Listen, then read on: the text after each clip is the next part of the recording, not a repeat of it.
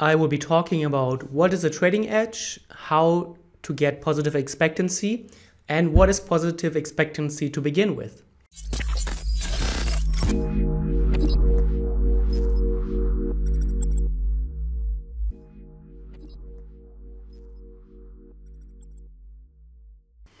So welcome back to a new video, and having an edge obviously is very important, and trading with positive expectancy is the key to making money long term. And there are a few pitfalls and a few things that you need to know in order to trade positively over the long term. And I try to make this as easy as possible for those who don't know too much about math. So when people talk about a trading system performance, usually they talk about a positive expectancy, and which basically means that over the long term, your trading system is going to make money when you look at your reward to risk ratio and your win rate. A mistake that many traders make is that they look at win rate or reward to risk ratio separately, but you cannot really talk about expectancy, or you cannot really analyze the quality of a trading system if you look at if you look at both statistics separately. You really have to put them in context together. Only then can you really judge a trading system, because, well, even a trading system with a 90% win rate does not automatically make you money if your losing trades are way bigger than your winning trades. So even a high win rate does not automatically mean that you're going to make money. That's very important. And once traders understand that a low win rate can also be profitable over the long term, then many traders will have suddenly an aha moment where they realize, okay, I don't really need to chase those absurd win rates. I don't need to try to perfect my trading system to get to 80 or 90% win rate. This is not realistic, and also, more importantly, it's not necessarily.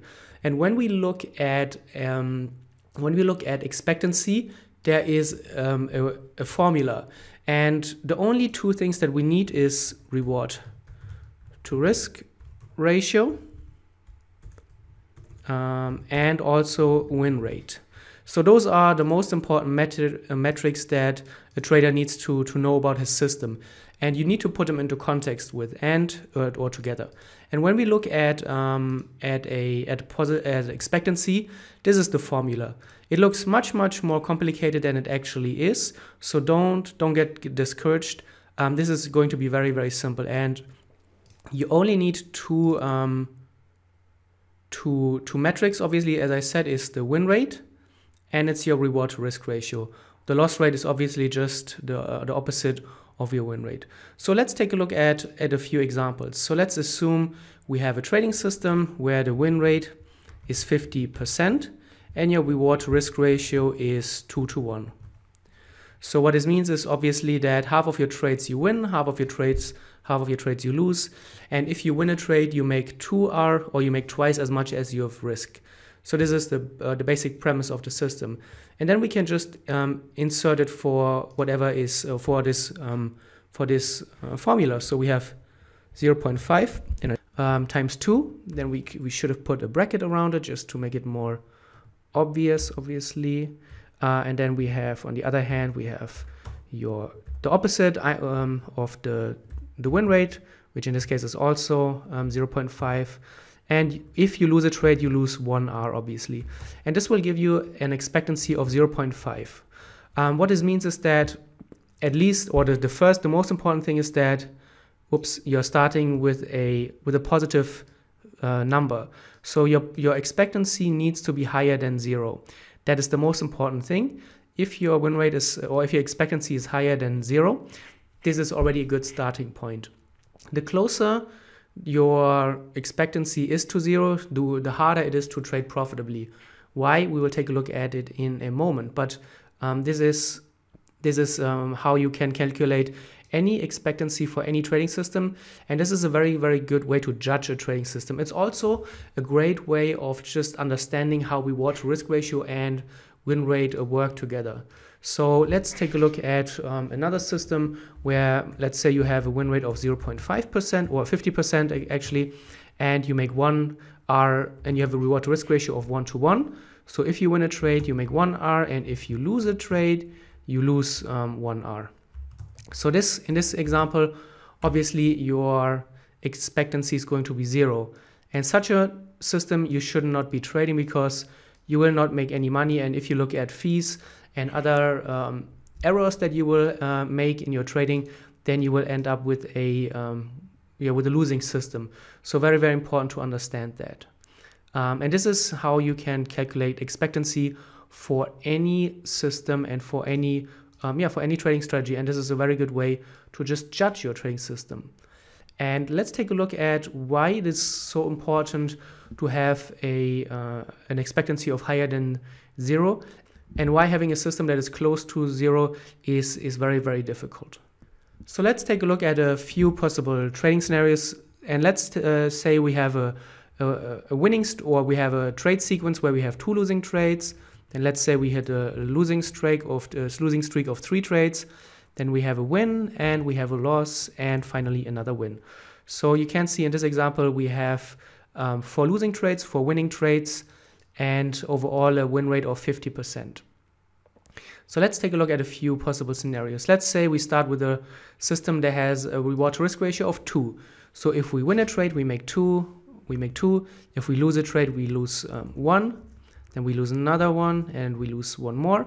Then we have a winner, a loser, and another winner. So this is the sequence from the first system where we have a 2-to-1 reward to risk ratio. Let's take a look at another one where we have a reward to risk ratio of 1.5. 1.5 when we win. This is 2 possible scenarios. Obviously, you can look at many, many more. And then we take a look at the final outcome. So in this case, we have plus 4R. When you sum up all the wins and losses, that's what you get. And then here, when you look at this, you have an outcome of 2R. So although both are positive and both are well above 0, there's a very, very big difference between the two. Because let's take a look at, for example, let's take a look at the first 5 trades. So let's take a look at the first 5 trades, which end here. So how do they perform? Here on the first one, we have 2 winning trades, 3 losing trades. So here we have a performance of +1.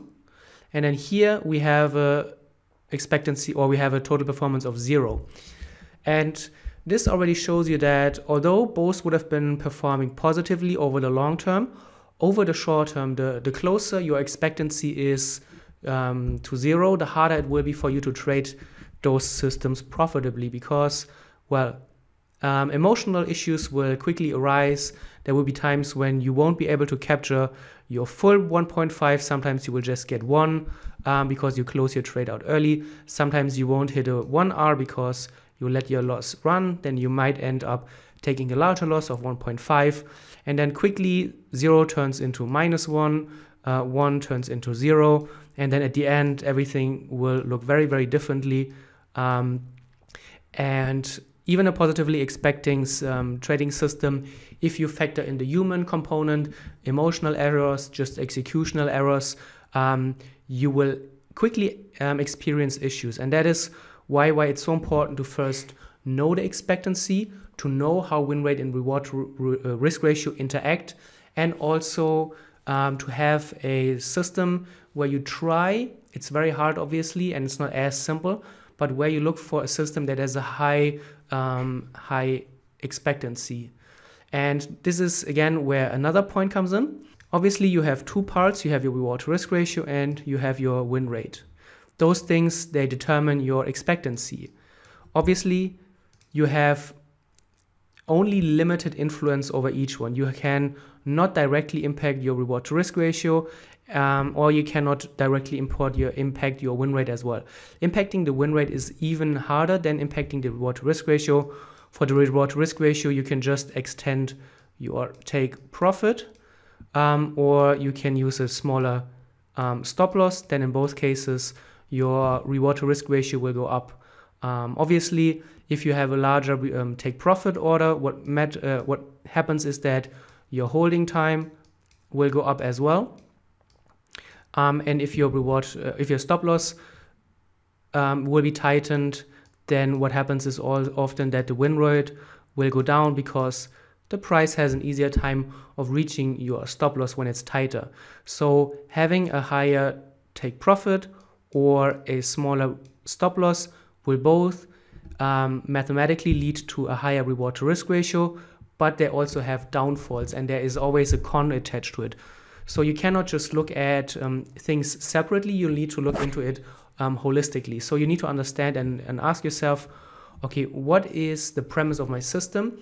And more importantly, how do I feel as a trader?